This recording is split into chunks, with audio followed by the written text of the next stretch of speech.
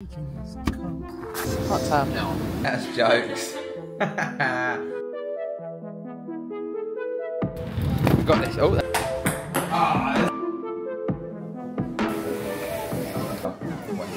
Steph drove through over a bolt and unfortunately popped our tyre and no one can fix it till Monday. So we had to borrow a friend's car. So big up to her friend because we were able to get here. Where's the bloody brake in this car?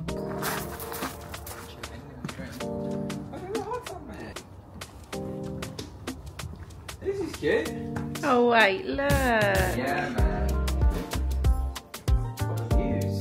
Yeah, hard. Sick. Got some goo.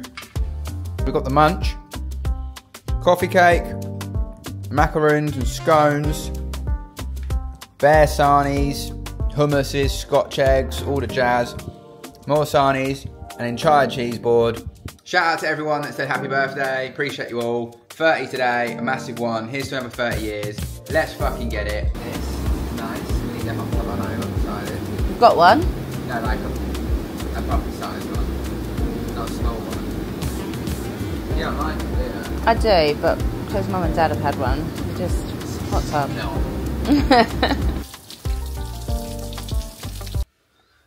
Good morning, everyone. It's Monday morning. I should be at the gym right now. However, we don't have a car because obviously the tyre's flat and I'm not insured on Steph's friend's car. So I can't go to the gym. So I'm going to switch my days up. I'm going to go tomorrow instead. It's all good.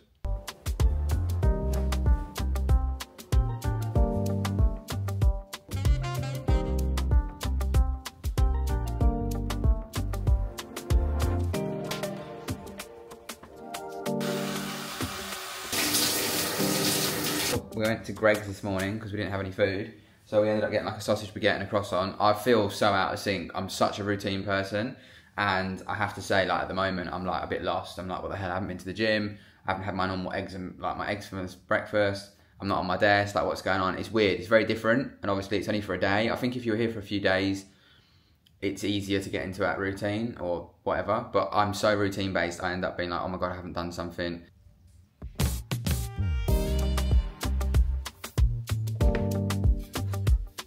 Tell you what, I could get used to these views. It's nice. It's very peaceful. Birds tweeting, Steph peeing. Living the dream. That's jokes.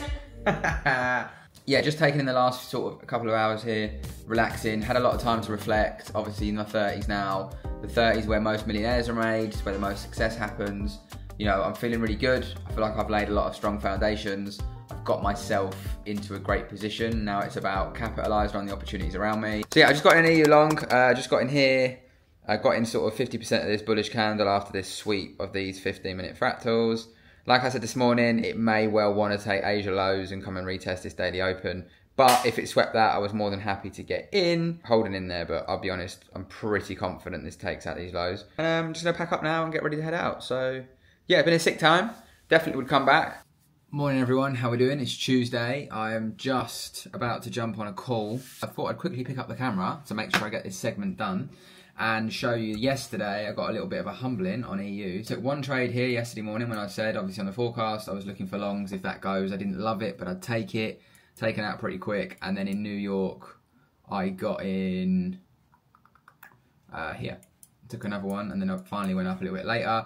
Is what it is, a little bit unfortunate. Starting the week with 2 L's sucks, but at the same time, what can you do? Nothing, you've got to follow your system. And as I said last week, I didn't follow the system and therefore that led to me not capitalising on the trade that would have put me in profit. So I'm actually down -5 at the moment for Feb, which is frustrating when I look at the month because I should be in profit. However, it's my own fault and it's easy to pass the blame. I've got to get on this call because I'm going to be late and I don't do late. Late's bad. Always be on time, people. People have been asking me what prop firms to use, what prop firm should I go with, what one's safe. Recently, I've been in talks with Alpha Capital. I've done exactly the same as you guys. I've been looking into what firms have got the right infrastructure in place to last and withstand the test of time. And the guys over there have been incredible. Not only do they have their own in-house tech, which is huge, it doesn't mean something's just going to get switched off willy-nilly, your account's gone. They also have their own broker called ACG Markets, which is regulated by the FSA in the Seychelles, I believe. Now, I know some people might be like, that's not a great jurisdiction or whatever, but it's a jurisdiction that many of these don't even have. And they are looking to do the FCA license as well, I believe, in the next year or so. So again, massive things there. It fills me with a lot of confidence that, you know, what they're doing is all good. They own the licenses they have to MetaQuote, CTrader and DXTrade, I believe, as well, which is huge because it means, again, no nasty surprises there. Not only do they offer no commission accounts, which, completely being honest, I would prefer the raw spread just because the way I trade and used to EU being sort of 0 or 0.1, 0.2, I did notice sometimes the commission account was going up to sort of like 0.8 to 1 nearly, which is quite big. So I prefer the raw. I think raw spread is around $2.5 per lot, which is actually pretty sick compared to some firms. They always have discount codes on. They've got decent margins. You know, I've asked why can they do the discounts they can do. They've got decent margins, which allows them to do it because they own their own tech, because they own their own broker. Things seem to be set up really well. They've been around for a while as well, which is interesting. It's not like they've just popped up out of nowhere. Also, one of the owners is actually regulated by the FCA and is a stockbroker himself. So again, he's got a reputation to uphold. He knows the game. He knows the industry. Personally, for me, that fills me with a lot more confidence. I'm going to try and go meet them and bring you all along in the offices in a couple of weeks' time, which will be sick. They're also doing a lot of giveaways at the moment. They've asked me if I'd be interested in doing a giveaway for all of you guys and girls. Now, as you know, I'm not a massive fan of giveaways personally, and I don't just want to do like the usual accounts and stuff. So let me know what you would like. Would you like MacBooks? Would you like iPads? Would you like iPhones? Do you want to trip somewhere? Do you want to come down and meet them in the office and meet me perhaps? Or what would you like? If you can let me know in the comments what you think would be a good giveaway, and what I'll do is I'll chat with the guys over there and I'll see if we can get it out for next week's video. Do me a favor, I'm going to leave a link in the description. Click this link. If you sign up through this link, just make yourself an Alpha Capital account. You don't have to purchase a challenge right now if you don't want to.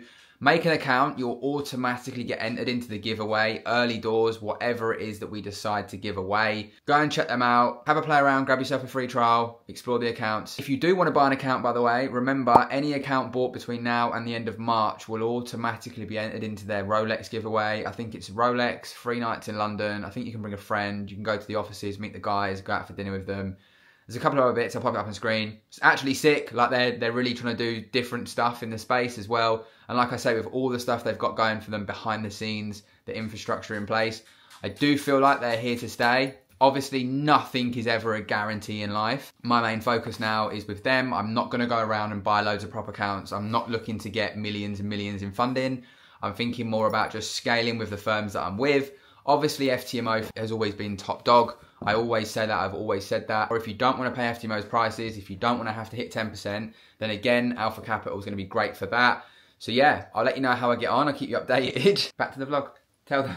Back to the vlog. Good morning, everyone. How we doing? It's Wednesday. Just watching EU, looking for longs this morning. Being honest, I would probably like all of that to be gone. We've got our external down here. I'd probably like this to go. See something like this. Or we trickle down, take this out and go like that. So we'll see what happens if that lets me in. Also, on my way to London in about an hour. I've got a meeting and then I'm meeting up with a friend and we're just going to go grab some lunch. I think we're playing ping pong. We try and do like an activity once a month and some food, just try a new place to eat. So I'll bring you along for that. But while I was doing my NSR on the weekend from last week, I also went over a couple of things from previous months, and I noticed that I found a filter potentially to remove a lot of L's. Means less trades, but it removes a lot of L's. Basically removed like 6 losses from January and 1 win, but it would have meant January was 100% strike rate. And Feb so far, it removed 4 L's and a win, but you'd also would have taken an extra win, so you'd be up nicely and you wouldn't have taken as many losses, but you also don't take as many trades, so it means you can't afford to miss the trade. So something I play around with and see if it's worth implementing, and this is what I do when I think something's good or worth adding in. After going through all the data from live trading, I will then just get an account that's live, whether it's a prop account, a personal account. I prefer a prop just because I can risk a bit higher on it and see what happens. The risk reward on a prop is just better in my opinion. And I'll just trade it with that and go, right, this is that edge, this is that entry model. Is it better than the current model? If so, cool. Let's get 3 months live data with it and then make a decision. Or I'll just run them side by side for the year and see what happens. Damn, it makes me feel grateful for having a car. But yeah, my brolly's holding in there. It's turned inside out about 7 times. We've got this. Oh, there we go. in Battersea Power Station. If you've not been, you should probably come. It looks decent. Unlike Sean's gassed about it. Just gonna go and play some ping pong now, if we can find it.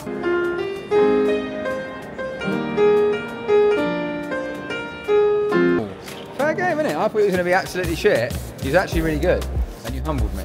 So, bro, I don't even feel like I'm in London. This is so nice. This place is lush. It feels like how I imagine somewhere in Dubai to be though. Yeah, it does. Yeah, so we're going to bounce.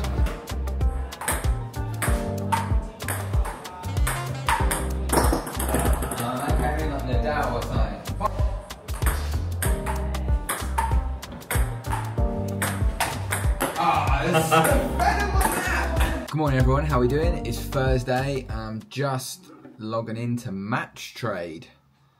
Interesting, can't say it looks the best, looks a bit booky, much prefer C-Trader, but I'm not going to moan. I don't know how good it is, I don't know if it's any good or not, but obviously yeah, this is the platform. Funding Pips have come back. So big ups to Funding Pips, shout out to them, because it's nice to see obviously props not just getting disintegrated and killed off. But yeah, I've got to figure out how to trade this bad boy. Tough February continues for me, and I want to talk about it a little bit because yesterday, that trade I was in, I will update you all on that now. Again, like I said before, anyone that jumped on this last week, I've still got the 20-day free trial, link in the description. Definitely recommend checking it out. I'm quite enjoying the automated side of journaling. As I said yesterday, I am looking to speak to the guys about adding some improvements, forecasting, advanced self-review sections, a way for you to actually review your trades, maybe more in-depth analysis on certain things. Obviously yesterday I was in London, as you know. So I got in here yesterday, I had forecast, I said I wanted to see this external guy. When it went, we should get a reaction, which we got, which was beautiful. And obviously, you know, I was bullish overall on the daily, so I was looking for those longs to come into play. However, unfortunately, when I got off the train in London and I was going on the underground and stuff, I knew that I wouldn't be able to manage the trade as such, and I still had risk on the trade. So when we were up here, I just clicked BE on my phone and I just dragged the line on MT5 up. Unfortunately, in doing that, when we were up here, I didn't quite enter on the BE exactly. I kind of ran it up a little bit. Now I do this sometimes 0.2, 0.3 in profit, just because with commissions and that, it's never actually a BE, you end up taking a loss. And that is another thing with MTJ, is it's logging everything as losses, even though some of these have been BEs. Not obviously these ones, but on these days there was like 2 BEs and it's logged them as Ls, so my actual win to loss ratio is all over the place. Again, really unfortunate, because I've actually worked out this month, not in hindsight, based on my actual edge, I should be up 9% and I'm actually down 5. So it is tough, it's not ideal, but it's part of being a trader. And you know, it's not glamorous to talk about this shit, and I get it, people want to hear all the good stuff, but this is the shit that's real. This is the shit that's going to actually allow you to be a trader for long term, is understanding this shit can happen and dealing with this stuff.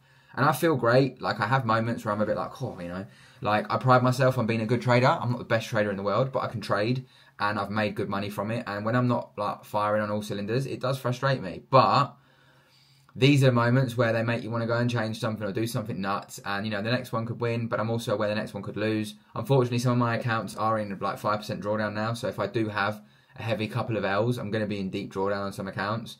But it is what it is. I'm not going to sit there and stress. I'm not going to sit there and cry about it. I'm not going to let it ruin my day. At the end of the day, they're simulated accounts and they don't have any real meaning. They allow me to make incredible amounts of money. But at the same time, they're not going to govern me and change my mood and my perspective on the day. So, yeah, we'll see what happens, but I wanted to share that trade with you all so you were aware, because I knew people would ask, and I didn't get a chance to film much once I was in London. I lost signal and I was trying to be present and busy and whatever, and I just didn't really record it. So, yeah, that was the update on that trade.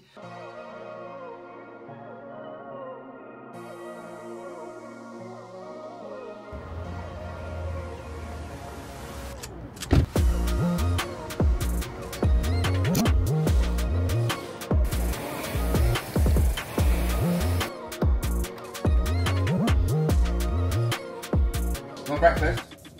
What do you want? Croissant. We haven't got any butter. I went to the shop and I forgot to butter. So, croissant with jam. That work for you? Morning people, how we doing? It's Friday. Just a quick one. Darwin X, if you remember last week or the week before, they obviously gave me that €90 discount code or €85 discount code. They messaged me yesterday to say that till the end of the month, they are going to continue to give that code. So if you didn't get involved in Darwin X, and obviously you want to, now's probably the best time because it's literally like a Tessie meal deal. Get involved, I'll leave the link below, but you've just got to use Albert 10 and then you can get it for €10 instead of €90. But yeah, I'd highly recommend getting involved in it. More and more people are converting to the platform, more and more people are realising that it's a great thing to have alongside whatever else they've got. Like I say, you can link it with a trade copier. Again, Traders Connect, link in the description. Go and check them guys out over there if you haven't already, because they are literally the leading copier when it comes to the industry. And yeah, I'm about to make my eggs. I forgot to get butter when I was in the shop. I knew I needed something. I got eggs and fairy liquid. I was meant to get butter. I didn't. We move. I'm having sourdough with jam and no butter, and eggs with no butter, and on the same plate. And they kind of feel a bit weird. Is it weird, babe? Yeah, I think it's weird. Right, well, whatever. What's happening, people? How we doing? Just watching EU, seeing if I'm going to get a long. If I pull up the old chart of Rooney, if you can see. So it's still long bias. I was long yesterday, but obviously it just went, said see it in a bit, and then there was no opportunities for me to get in short. I've now had this go here, so I'm looking to see what happens. We've had this event. It's nothing major on Forex Factory, so not that I asked, but yeah, looking to see if we can maybe do something like this and then something like this. Obviously mindful we've run all this and that, so we could be coming for this and we could be seeing that new change in trend and turning fully bearish. If you look at the daily, obviously we've come into this, we've swept this, which is kind of like your inducement or whatever we're calling it these days. That's taken out, and then we could see this obviously because we are just following bearish OF, if you like. However, we have had that slight break there, which could, you know, confirm high prices, so we'll see. But yeah, I'm still long at the moment, so we'll see what happens there. Obviously it's Friday, so I'm not looking to rush into anything. Quiet week this week. One thing I'm just deep in at the moment is I'm actually just trying to figure out what the best plan of attack is in terms of trading all my accounts. Obviously I've got MT5, which is on the copier, and that's got like 4-5 accounts on with my personal. Then I've got match trade, obviously with funding pips, which I can't say I'm loving. You know, the fact you can't drag the lines and stuff, I'm just not a fan. I know they're looking to bring C Trader out though, which will be good because then it means you can literally just stick C Trader on a copier and happy days. Obviously Traders Connect on that. So again, keep your eyes peeled for that. I'm hearing that other copiers apparently are not going to C Trader or DX Trade or anything, which is mind-boggling to think they're literally willing to throw all that business away, but I guess that's where Traders Connect come trump. But if you do get C Trader, and I guess this goes across any of the platforms, often you'll find up here where it says quantity, it will say volume, and it will be like 1 million units, or it will say units, and it'll be like 1 million or something. If you just pop down here to the bottom left in settings, and then you go to assets, all you've got to do is change the well, you can change all of them, it depends what you trade. Just change them to lots, and then instantly this will change to lots, and then yeah, job done. I get used to C Trader again, I guess. I used to always love C Trader. It's such a clean platform. It's just at the time there was no copy trading facilities, and once you got more than one account and you had personals, it just didn't work. But I think once this is all sort of set up and running, it's going to be game changing. And then yeah, we'll go from there. Obviously, I'm just going to try, and what I'm going to do is, if I mentioned earlier in the vlog, I'm basically going to just trade C Trader and match trade with the new refinement that I found that I was telling you about. And then I'm going to trade my other accounts on the M5 with the current entry model, and I'm just going to compare them up, because obviously a lot of my accounts are in like 5% drawdown, which I shouldn't be. Like I said, I should be up 9% for Feb. Not ideal, but it happens. That is what I'm trying to highlight. It can happen no matter how good the month was or whatever your edge says. If you didn't execute on them as the trader, then you know you're the one at fault. It's your problem. It's your beef. You've got to deal with it. Obviously, I've got Darwin X as well on the copier. They're on MT5. I don't know if Darwin X are looking to change to another platform such as C Trader or anything. But again, I think because they own their own brokerage and they own their licensing, I think they're fine. And that's the thing. Some people are going to stay on MT5, so it's not like MT5's gone. Again, Alpha are going to keep MT5. You know, they own the license for it from MetaQuotes and that, and they've got their own brokerage. So remember, not MT5 is not going to be redundant. I think FTMO will probably stay on MT5 as well. So it's like you're just going to have to get used to potentially trading multiple different accounts. The reason I grabbed the C Trader with Alpha is I just thought I'll give it a whirl, I'll give it a try. I'm going to crack on for the rest of the day, and I'll pick this up in a little bit, people. What's happening, people? So a bit of a quiet Friday in terms of the vlog. However, I've got a lot of stuff done, managed to finish up a lot of things I needed to sort out, and I'm just waiting for the girls to get home now. They'll be back in about half an hour, so I'm just going to go chill with them. I think we're going to order some pizza tonight and just chill out, watch a film, and just just enjoy Friday night, mate. So without further ado, I wanted to jump on and finish the vlog properly and say I hope you all have a fantastic week ahead. Appreciate all your love and support and watching as always. Remember, let me know in the comments about the giveaway for Alpha and we will see what I can get sorted for you all. And without further ado, I will catch you on next week's vlog. Peace and love, gang.